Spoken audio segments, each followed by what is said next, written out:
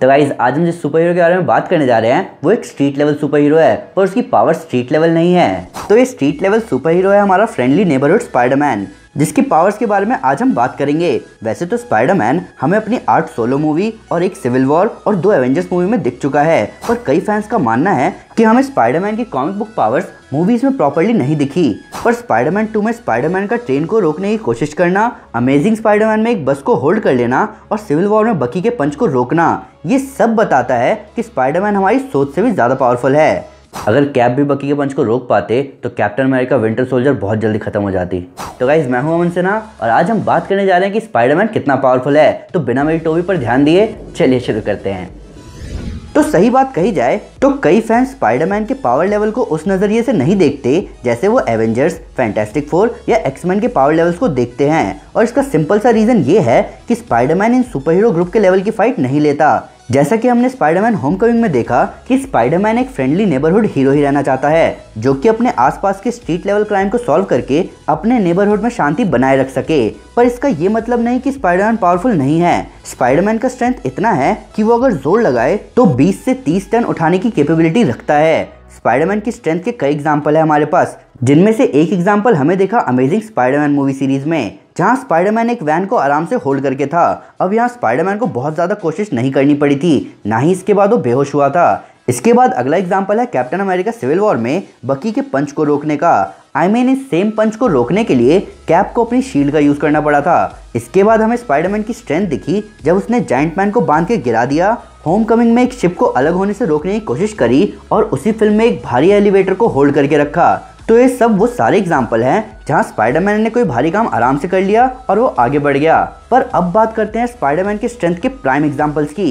तो स्पाइडरमैन की स्ट्रेंथ का पहला प्राइम एग्जाम्पल हमें देखने को मिला जब स्पाइडरमैन 2 में स्पाइडरमैन ने अनकंट्रोल्ड ट्रेन को अपनी पूरी ताकत से रोका। एक ट्रेन का वजन बहुत होता है, तो बेशक यहाँ स्पाइडरमैन ट्रेन को उठा नहीं रहा, पर एक चलती ट्रेन को रोकने के लिए बहुत ताकत चाहिए, जिसका कैलकुलेशन अगर आप देखना चाहें तो वो यूट्यूब पर अवेलेबल है। इसके कई सालों बाद हमने स्पाइडरमैन होमकमिंग में स्पाइडरमैन को देखा खुद को बहुत भारी मलबे से निकलते हुए, और इन सबके भी ऊपर स्पाइडरमैन एक फुल स्पीड चलती हुई ट्रेन से टकराने के बाद भी जिंदा बचा रहा। एक नॉर्मल ह्यूमन के लिए लिटरली इम्पॉसिबल होगा, पर एक स्ट्रीट लेवल सुपर हीरो का ऐसे एक्सीडेंट के बाद बचना ये बताता है कि Spiderman street level super hero अपनी मर्जी से है, क्योंकि उसका पावर लेवल बहुत ऊपर है। और ऐसा नहीं है कि ये सारी चीजें सिर्फ मूवीज में ही हुई हैं। कॉमिक्स में भी स्पाइडरमैन पॉइंट ब्लैंक एक्सप्लोजन से बच चुका है, स्टील बीम को मोड़ चुका है, डॉक्टर ऑक्टोपस के हाथों को तोड़ चुका है स्टील बीम के साथ, और कॉमिक्स में भी स्पाइडरमैन एक एलिवेटर उठा चुका है। इन सब के ऊपर अगर स्पीड की बात करें तो ये कहना बिल्कुल सही होगा कि स्पाइडरमैन उन लोगों से फास्ट है जो उससे स्ट्रांग है,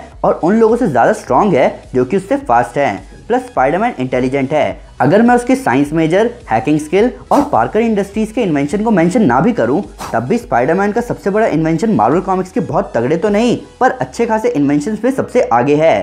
स्पाइडरमैन यानी कि पीटर पार्कर ने इन्वेंट किया है वेब फ्लूइड्स। इस वीडियो में मेंशन किए हुए आधे से ज़्यादा स्ट्रेंथ फीट्स स्पाइडरमैन इन्हीं वेब फ्लूइड्स की मदद से अचीव कर पाया है। ये फ्लूइड्स बहुत स्ट्रांग है, जिनके बिना स्पाइडरमैन अधूरा है। पर वो सिर्फ वेब फ्लूइड्स ही नहीं है जो कि स्पाइडरमैन को स्पाइडरमैन बनाते हैं। स्पाइडरमैन का सबसे बड़ा हथियार या कहें उसकी सबसे इंपॉर्टेंट पावर है उसका स्पाइडर सेंस, जो कि सिर्फ एक सिंपल मकड़ी घंटी ही नहीं है, बल्कि ये पावर स्पाइडरमैन को अपने आसपास हो रहे इवेंट्स के माइक्रोसेकंड में हो रहे रिएक्शन का जनरल आइडिया देती है, और इसीलिए स्पाइडरमैन खुद को बुलेट से बचा पाता है। तो यहाँ मैं ये नहीं कह रहा कि स्पाइडरमैन बहुत पावरफुल है, मैं बस यहाँ ये कह रहा हूँ कि स्पाइडरमैन हमारी सोच से भी ज़्यादा पावरफुल है।